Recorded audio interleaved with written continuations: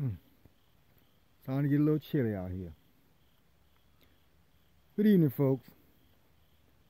I'm just concluding my walk for the night. Starting to get a little chilly, and I'm gonna head in because the wildlife will be out in the short. But let's talk first. Let's have a quick talk.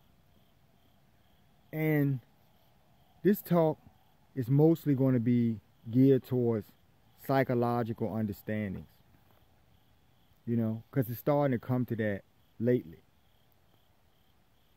Now, I'm saying that because, I've noticed that a lot of people I deal with, and just not even people that I'm, doing business with, or just people that I'm encountering just in my day to day anywhere, you know, or people that I know somewhat, right?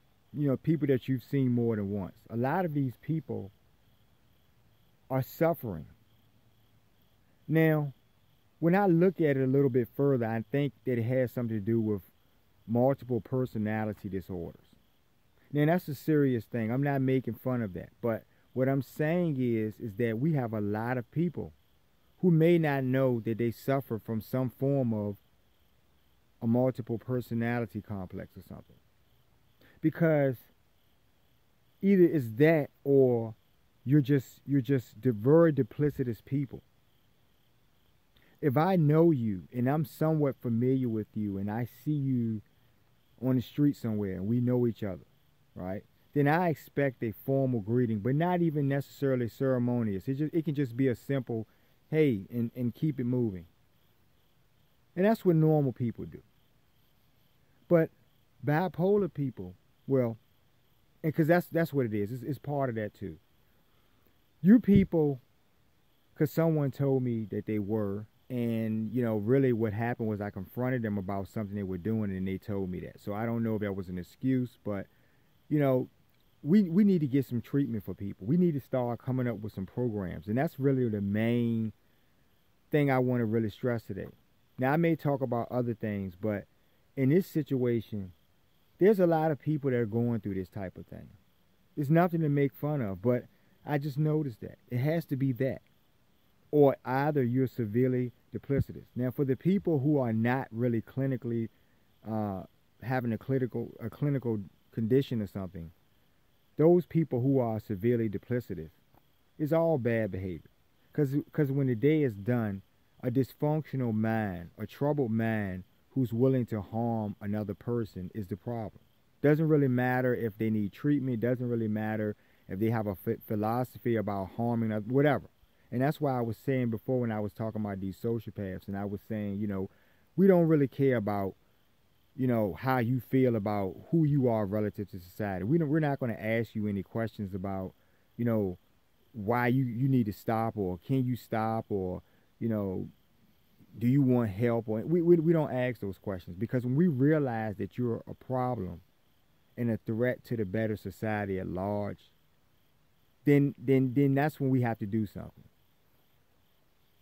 And we should ship you off somewhere. I keep saying this, but I've seen people that that I know, and I'm not necessarily friends, because I have a small circle of friends, and that's for that reason, because I can't handle the type of person I am. I can't really handle inconsistent behavior, especially when it comes to friendship and stuff like that. I have to be able to trust you if you're coming in my home, or if I'm, we doing business or anything. I have to trust you, because I've seen in many, many, many cases where people let me down and show me their lesser aspects of themselves, right?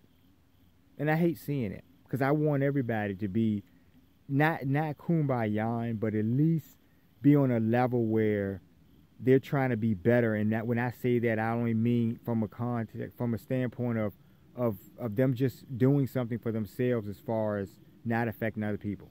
If you're the type of person who's a boisterous, loud, rude, and disrespectful person, then just be that in the spaces that don't make someone else comfortable.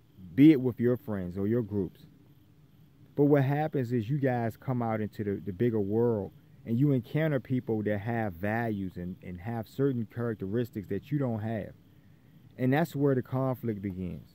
because what you do is you try to impose yourselves on these people. Now, if they're smart and if they're, you know, if they're respectable, they're not going to necessarily bother you. Because, see, you're bothering other people. That's what makes you the narcissist. That's what makes you the pest, right? The asshole. Anal retentive people. And you do things, but you know, really, is there something going on with a multiple personality thing when I'm seeing these people? Because, you know, I see people just, I mean, literally, I've seen someone change I was somewhere with a group of people, and I saw someone literally change up as they went to each person. They literally changed through each person. So literally, they were this person, then they talked to someone else, and they were that person. And people who will, you know, be anything you want them to be, they're selling you something. You have to look at people and vet them in such a way that, you know, for the betterment of you, for the safety of you. Because you're going to be harmed. You don't want to be dealing with this stuff. And it happens like that. But I noticed that, you know, I'm not going to really, you know, it's starting to get cold, man. I'm not going to stay out here too long, but I wanted to really get you guys, if you're doing this stuff, if you're one of these people, realize that you're not a good person. To people that are worth something, they think you're shitbags. They really do. Because the way you act and behave is just not becoming of someone, you know, who's a respectable person. You can't expect people to like you if you're an asshole. I mean, really. And some of you like to be assholes, but, you know, deal with yourselves. Look in the mirror. Try to focus on that.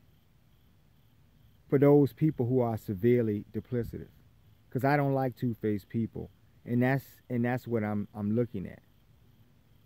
So when I treat you in a stuck-up fashion, it's not that I'm stuck up. You're just not real. I don't have time for that. You know what I mean? So yeah, we need to, you know, look into this thing. This psychological troubling thing about people, where they're either surrounded by a lot of people who are dysfunctional and it's like a normal behavior. Because I feel like I'm the only person around sometimes when like myself, when I'm around these types of people. You know? So look in the mirror. If you're one of these people who are disrespectful and, you know, and then 1 minute you're someone's friend, don't expect them to like you when you're not giving them consistent behavior. Because that makes you look bad. Really. And if you don't understand it, then that's the problem. I love bad behavior, folks. But I like to love knowing who I'm dealing with. At any given time, at all times.